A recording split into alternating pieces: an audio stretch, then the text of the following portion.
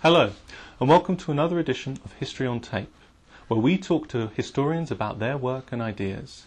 My name is Oscar Broughton, and today I'm joined by a professor here at the Freie Universität Berlin, who works on the history of Latin America and global history. He specialises in the history of Argentina and has written extensively on topics such as nationalism and migration. Today we'll be discussing the new and expansive field of global urban history, the topic of migration, and his latest book, Anti-Imperial Metropolis, Interwar Paris and the Seeds of Third World Nationalism. Thank you very much for joining us. Welcome, Michael Goebel. Hello. Hello. So, to begin with your book, you begin with a remark about how the future Vietnamese revolutionary Ho Chi Minh and the future Chinese premier Zhou Enlai lived and worked a mere 1,000 metres from each other in Paris between 1919 and 1921. Can you unpack the significance of this, and why does your book really start with this remark, and what does this tell us about Paris during this period? So I begin with those two individuals merely because they capture perhaps the attentiveness of the audience, because they later became so famous and important in political history. But their presence in Paris, I suppose, shows the cosmopolitanism of the environment, the various different places from which people were drawn to Paris. And in particular, how Paris became what in the book I call a hatchery of later Third World nationalism, for which in particular Ho Chi Minh, of course, stands, and so does Zhou Enlai to some extent. So that's the reason why I use these two individuals as an opener of the book, so to speak. But why make Paris the centre of this book, and why not other cities such as Berlin or New York or London, which also fostered anti-imperial activities during this period? Yeah, so there's various reasons for that. Autobiographically speaking, the simplest one was that I'm, as you said earlier, a Latin Americanist by training, and I became interested in Paris as a site for the exchange between Latin American intellectuals. And for Latin Americans, of course, culturally and intellectually speaking, Paris was much more important than London or Berlin ever were, or even New York, in particular in this period. So that was why I was drawn, or how I was drawn to Paris in the first place. But from a broader global angle, and the book then eventually became much more, not so much about Latin Americans, but people from the French Empire. So in that sense, it became more global because Africans, North Africans, Southeast Asians, Vietnamese in particular, were in there.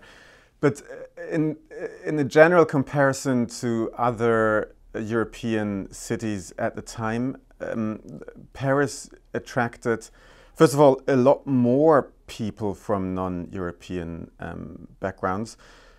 Paris attracted more immigrants than any other European city in general, so this also goes for Italians or Poles, largely because the French labor market had more shortages than those of other European countries. But Paris also attracted a greater diversity of people from around the world. So in many ways, the arguments that I try to make in the book work better for Paris than they would have for London. Although, of course, London famously was also important for, as being a place in which elite Africans got educated, and where people like Jomo Kenyatta made first political experiences and so forth. But the argument as a whole, I think, works better for Paris than it does for other places. So, if we take Paris as this cosmopolitan metropole, which you describe it as, what really makes it, as you say, a training ground for intellectuals from all around the world? So, yeah, the training ground metaphor isn't mine, of course. So, and it's an old assumption about imperial centers which become the places in which colonial elites get educated, and in that sense, places like Paris have always been called a training ground. What I wanted to do in the book is to steer attention away from this training ground metaphor, or qualify it, let's say, by looking not only at the education in a literal sense, as in people reading Hegel and therefore becoming nationalists, which was an old assumption in the literature about nationalism in Africa and Asia, and instead look at the everyday lives of people in Paris. And at some point in the book, I believe I call it a truncated school of citizenship. So, and the idea is that Paris becomes a place where, first of all, political freedoms are greater than they are in the colonies. Because metropolitan laws apply, which basically guarantee certain freedoms that are totally curtailed in the overseas empire. So in that sense, there's an escalation of expectations about what you can do, what the exercise of citizenship rights means, and so forth. But then again, it's truncated because French authorities try to curb those freedoms to an extent that is a mismatch with metropolitan law. And I wanted to look at how this mismatch is played out in the everyday lives of people from, in particular, French colonies, who experience a different social environment than they did overseas, and how this becomes important as a, if you want to call it, training ground for later post-colonial elites. Mm-hmm. So the title of your book mentions third world nationalism. Why use a term like the third world, which in recent years has really fallen out of vogue and been replaced by other terms such as global north and global south? And also a term which really only comes into existence during the Cold War period. So you're using it as a title of your book retroactively. Could you sort of unpack that a little bit, please? Yeah, I was thinking about that a lot of times, and the short or easy answer is for lack of a better term, which isn't a very good answer, I suppose. But so yeah, it's an anachronistic term because it wasn't used in the interwar period on which I focus in the book. It was attractive for me for several reasons. First of all, I'm a scholar of nationalism, and I wanted to make a point in the book. So the book, in some ways, is about nationalism, and you can't quite have global South nationalism, I don't think, or nationalism of the global South. So, but you can have third world nationalism because it was a term that was widely used until the 1980s, at least, or between the 60s and the 80s. So the point in using this term is drawing attention to the fact that there were certain commonalities between those emerging nationalisms in formerly colonial countries, in which the actors and intellectuals that I look at see themselves as part of a greater whole, which in the 1920s was often called oppressed nations or something like that. But I wanted to look at the origins of something that was then later called third world nationalism. But the other thing is, of course, that the term third world is a French invention. And it was first used in the 1950s by a French demographer who was biographically tied to the story that I tell in the book also, because he, in the interwar period, was a specialist of migration to France. So there is an additional smoking gun that made use of the term attractive. Mm-hmm. So those are the main reasons, I suppose. So you've already started to talk about nationalism. Could you address how nationalism evolves in Paris in response to imperial power? So yeah, there is a larger point about nationalism, which mostly comes in the latest chapter, in the last chapter of the book. Now, I think the important thing to say, first of all, is that this is a very old historiography about nationalism in Asia and Africa that I deal with, or in which my book is also embedded to some extent. But it also grew out of a frustration with that literature, which I think was overly concerned with ethnic nationalism and, in particular, transfer of ideas. As I said earlier, the idea that, well, Senghor, the later Senegalese president, at some point stumbled into reading Fichte or Hegel, and poof, out comes a nationalist. Mm-hmm. who then implements what he learned in Hegel in Senegal. Now, it's pretty obvious, and I'm of course not the only one to say that this is not really the case. And there's a more recent literature, of which Frederick Cooper in particular is a proponent, which proposes not to treat people like Senghor as nationalists at all, because they didn't have national independence foremost on their mind for a long time. They weren't so concerned with ethnicity, and what they really were concerned with were civic rights and citizenship in particular. What I try to do is to treat this as part and parcel of a kind of civic nationalism, so to speak. And this is what ties their nationalism to their experience also in Paris in relation to citizenship, what I just said earlier. But instead of saying, no, this is not nationalism because this is about citizenship only, I try to bring together those two strands of literature, and therefore try to tie their experience in Paris also to a broader story about the spread of nationalism around the world after the Second World War. So your understanding of nationalism really is focused more on state building and citizenship as sort of political concepts rather than sort of cultural understandings of nationalism. I think it's both. Okay. But yes, my book, you're right in the sense that I would like my book to be a corrective to a literature that has focused only on the ethno-cultural aspects of nationalism and not sufficiently on the civic side of things, which was absolutely crucial for the actors that I look at. Mm-hmm. So your book criticises the approach of other historians who study migration and the relationship between one particular group and a specific location, and instead you call for increased attention towards a non-dualistic form of cross-cultural linkage. Can you please kind of elaborate on this claim?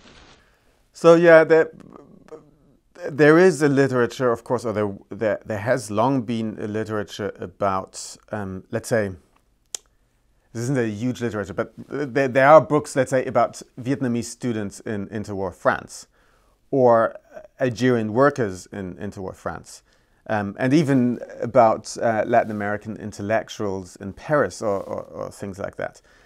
I really wanted to bring those strands of scholarship together for two reasons. First of all, I felt that the compartmentalization into several bilateral relationships was artificial for two reasons. One has to do with the prevalence of area studies. So people are trained in, let's say, African history, and then that predisposes them to look at the relationship that Africans had with France or Paris, rather than various people with Paris. But also because archival cleavages further exacerbated this artificial compartmentalization in the sense that, for instance, it was a different French authority that dealt with Algerians than French authority that dealt with Vietnamese, which resulted in two paper trails which are deposited in different archives. So you go to one archive and you learn only about Algerians, except you're specifically looking for the links that Algerians may have had with Vietnamese, which was what I did. So that was one reason. I felt it was an artificial compartmentalization. The other reason was that I felt in many instances it was important for the development of the ideas of the actors that I looked at that they had such cross-cultural contact. Mm-hmm. So in particular, I look at one association which is called the Intercolonial Union, mm-hmm.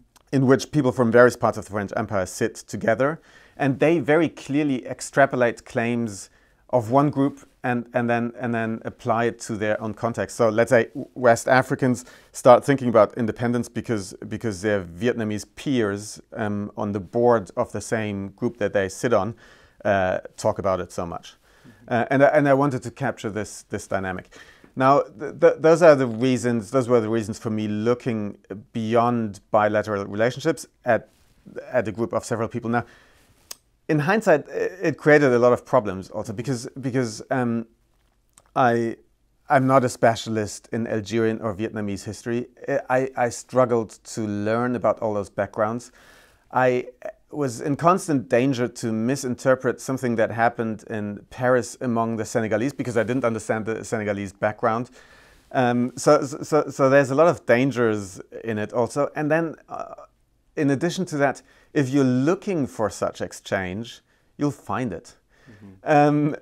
But you also have to, have the common sense and honesty to say that, the links between Latin American intellectuals and Algerian workers in interwar Paris were a lot more limited than would have been nice for my argument. So there's certain dangers also in that. Anyway. Mm-hmm. But just to stay with this topic of migration, really one of the central theses in this book is that migration itself becomes an engine for ideological change, and the contact between these different migrants is really the sort of the force which is driving this. So can you sort of develop this a little bit more? Yeah, so this is the point where I go into detailed examples, right, to show to show how this works. But again, the larger argument is drawn out of a frustration with the focus in the literature that is predominantly on the history of ideas. Mm-hmm. Whereas when I looked at my actors, some of whom, let's say Messali Aj, an Algerian worker who in the 1920s from Paris emerges as really the most important man in Algerian nationalism, if you want to call it that. And for him, reading Marx or Maurice Barrès, or let's say, I don't know, is eventually becomes important. But what first becomes important for him is learning what colonial law has to do with his personal possibilities to get a war veteran's pension, to give an Islamic name to or Muslim name to his children, to marry a French woman he loves. So it has a lot more to do with his practical everyday experiences than with reading famous ideas, let's say. And it is this dynamic that politicizes him, mm-hmm. as happens to many other people who have to familiarize themselves with the intricacies of the entire colonial edifice, in particular in relation to law. Mm-hmm. So if I learned one thing out of this research that I didn't quite know so far before, it is the importance of legal history, I suppose. Mm-hmm. And how it ties to everyday experiences. Mm-hmm. So is your argument then that these individuals and groups were largely unpolitical before they came to Paris, and Paris itself was responsible for this transformation, or that Paris as a space which held within it lots of different groups was therefore able to create this situation where migrants came into contact with each other and politicized each other? So again, the honest answer would have to be, it depends on who exactly you're looking at. Mm-hmm. For instance, Chinese worker students, some of whom later became very important in the Chinese Communist Party, as for instance Zhou Enlai, or Latin American intellectuals, to some degree came to Paris already politicized in certain ways. This is less true of Senegalese or Malagasy or Algerian soldiers and workers for whom their stay in Paris was really more obviously an engine of politicization. So the short answer is it depends on the group in many ways. Now, but the larger problem in answering your question is that Paris can't be isolated entirely from the places of origin. Because it's not like people go to Paris and then stay for the 20 years that I look at in Paris, but they go to Paris for 3 years, then they go back to their place of origin, stay there for 3 years, and then go back to Paris or another place, and then go through Paris or something like that. So it's hard, precisely because it's such a cosmopolitan and connected environment, it's hard to isolate Paris as a place totally distinct from the places where they come from. So, for instance, take southern Vietnam, from where a lot of students come to Paris. And some of them come already politicized to Paris.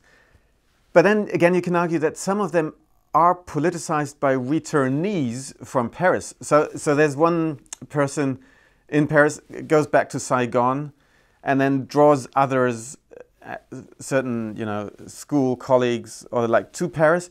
And so there's obviously transnational long distance contact between them, which makes it hard to say, well, they had no political background before they came to Paris, and then it all happens there. But the place is connected in many ways. So we've talked about these groups and migrant intellectuals that have come to Paris and their influence upon each other.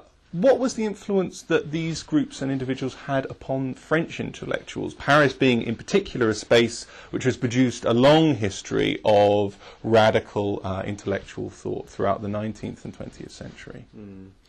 So yeah, that's a question that I'm often asked about the book, and it's a question I believe that comes out of the demand of post-colonial studies that we have to look at how the colonies also impacted on Europe, which they did, although I'm pessimistic about the extent to which the people that I look at in my book really had a direct impact on French political and intellectual life at the time. Now, for instance, so first of all, there's not enough of them to really have such a political and intellectual impact on French public life. There's also a very hierarchical relationship between them and French intellectuals. So even the most open to the influence of intellectuals from or thinkers from the global South, which would be basically Marxist and communist intellectuals in interwar France, in particular Henri Barbusse, for instance, even those don't seem to be normally very much influenced by Ho Chi Minh at the time. This is really something I think that comes in the 1960s, when the French New Left massively becomes influenced by events in what then is called the Third World, and not so much of my period. So I don't believe that there is such a large impact. And again, also, if you think about elections, colonial issues, as I say in the book, are rarely decisive in French elections at the time. So if there are influences from the colonies to France, I think they're more subtle. Having said all that, the story that I tell in the book is important as a precursor of the social history of post-colonial migration to France. And in that respect, the people I look at are the pioneers, so to speak, which in many ways prepare the grounds for something that happens on a much larger scale later. So in that sense, it is very important. But in terms of swaying public opinion in France, I don't think there's such a big impact at the time. We're going to take a step back now from your book to talk about the field of global urban history, which in many ways your book could be seen as a prime example of. Could you perhaps explain this field and perhaps the genealogy behind it?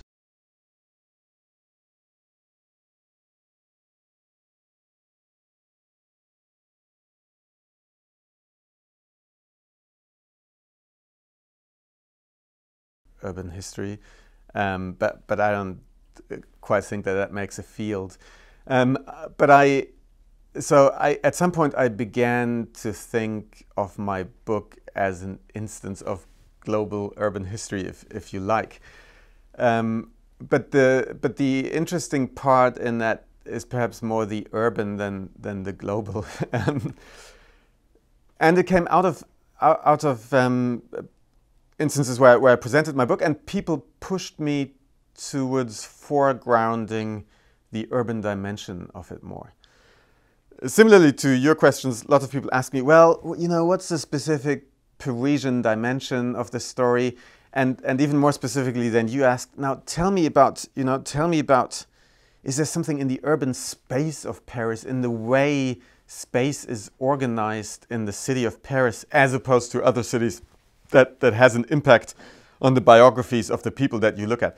So, and then I try to, and the source material that I looked at, like police reports, were very useful for that, because I could see in which meeting halls they met, even which metro lines they took every day. But at the end of the day, I was always very dubious about the extent to which the specific urban space of Paris had an impact on their experience. I couldn't really put my finger on it. But anyway, so this got me going generally to think more about urban history and how urban space interacts with global or long distance connections. In particular, I became interested in the issue of urban ethnic segregation, which in some ways in the late 19th century and early 20th century is a spin-off of long-distance connections, because often the most segregated groups, like say Chinese in Singapore, are migrants. So this is the genealogy of looking at this. But from a larger angle, it was also that I realized that urban history, which let's go back one step. In global history, there's often the demand to look at how the global manifests itself in the local and how the local manifests itself in the global. It is demanded so often that it's become a cliche, really. Mm-hmm. And yet, when you look at the output in terms of books, there's a lot more that show how the global is manifested in the local than vice versa, which is harder to show. Plus, I felt that urban history, which is a local field par excellence, is a particularly resiliently Eurocentric and North American-centric field of history, which has been reformed a lot less than other subfields of history by those recent claims about the global and all that. So global urban history, in a way, was an attempt. Open-ended attempt to. So is global urban history then really an attempt to corral global history, a term and a field which at some points becomes a bit overexpansive sometimes, and perhaps relies on slightly amorphous ideas such as networks and entanglements? I think so, yeah. So it is an attempt to empirically ground global history in specific places. Mm-hmm. And those specific places can be or are often cities, because cities, and port cities in particular, and especially port cities that grow in the late 19th century, let's say, of which there are many, are the places where long distance connections are most acutely condensed, let's say. So they're especially appropriate to look at what long distance connections do in particular places. So yes, from the angle of global history, it is an attempt to ground this in specific, empirically grounded and also manageable units, let's say.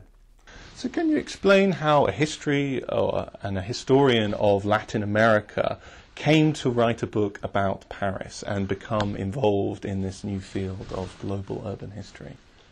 Yeah, so by accident, or as you know, the more sophisticated term would be because of contingencies. No, just because. So my first book was on nationalism in 20th century Argentina. It was a book of intellectual history, mostly intellectual and political history. And as I said earlier, I became interested in Paris as a place for the exchange of Latin American intellectuals. But then as I went to French archives, I found very little about Latin Americans and a lot more about people from French colonies. So that's how the project developed. And then it became about Paris, and then it increasingly became about urban space, and increasingly less about grand ideas and specific social history of small places. So that's how it developed and how I ended up there. Mm-hmm. And what would you say are the potential futures for these fields, or you yourself and the way in which your career is moving? How do you see these things developing in the future? You mean global history and urban history, let's say? Exactly. Yeah, so I can see, so in terms of, with regards to global history, I can see increasing unhappiness with a kind of imperial overstretch of global history. The term has become so pervasive that people find it increasingly hard to understand what it means, but also what it should do analytically. Although this might be a perspective that comes from someone who's surrounded by people who use the term global a lot, right? If you go away from our little Berlin cocoon here, let's say, and go elsewhere, this looks pretty different still. So I don't think, in that sense, that global history is exhausted. But I do see a move in global history towards trying to ground it more empirically, and in that sense, looking at cities is probably part of the zeitgeist in that respect.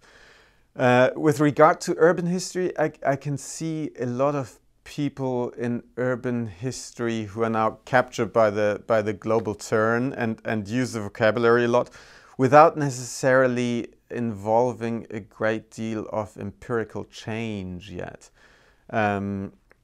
So I don't know where that's going in the future, but I would suppose that increasingly subfields such as urban history are caught up in the wider demand to look at long-distance connections, at transnational issues and so forth. So hopeful words for the future. So now, just to end on a slightly lighter note, if there was any moment in history which you could personally experience, what would you like that to be? Wow. Well, it should be exciting, yet not too dangerous, right? To be caught up in it, which makes it difficult. I suppose I was brought up with a lot of imagery of 1920s Berlin and that kind of stuff. Then my book was on the 1920s, so the obvious answer would be, well, some large city in the 1920s, but this might be because it's the context I know best, and the more you learn about the context, you more get intrigued about it, and the more you wanna be in it, or 1930s Shanghai maybe, before it becomes really messed up, let's say. So go out before it becomes too dangerous, something like that maybe. So perhaps on a train between Paris, Berlin and Shanghai. Yeah, although I'd probably get bored in between Berlin and Shanghai somewhere. And one final question, if you could have dinner with any historical figure, who would that be? Wow.